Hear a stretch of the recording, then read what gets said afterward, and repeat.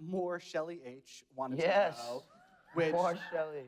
is... All right. That's me, actually. It's Posey. That's my Twitter. Thoughtful. Thank you for contributing. Yeah. Wants to know, in season 5, what is Malia's living situation? Is she still with her dad? Does she live full-time with Stiles now? She's a full-on moocher. I don't know. Yeah, Stiles doesn't seem to mind. I guess her adoptive father doesn't seem to mind. I don't know, Jeff? We did a scene with her adopted father, Mr. Tate, in the first episode. I didn't know if I could tell them. Yes. They don't quite know what to say because usually the next day I'm like, what did you say? I looked petrified on the red carpet out there, by the way. Well, so did I. It is a hard show to talk about, I'll give you that. Yeah. I mean, that's great, because I think that moment at the end of last season with, the sheriff sort of being like, oh, let's take you out for pizza, was pretty great. I mean, what do you like about her being ushered into that world in such a big way? Well, she can use all the support she can get. I mean, she just found out her father's not her father. She's still looking for mommy.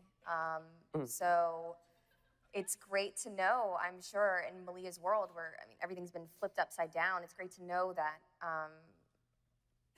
there's a family there for her at all times.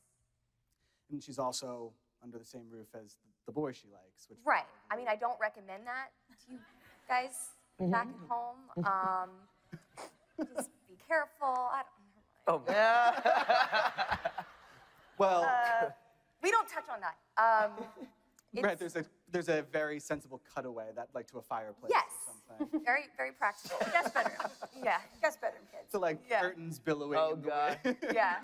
One of my favorite scenes is when we've got the chains for, it's going to be the full moon, and Malia's afraid she's going to transform and hurt people, and Stiles is telling her it's going to be okay, and he's got, balls and chains and the whole ordeal, and, once he comes in, he's like, I don't even want to know.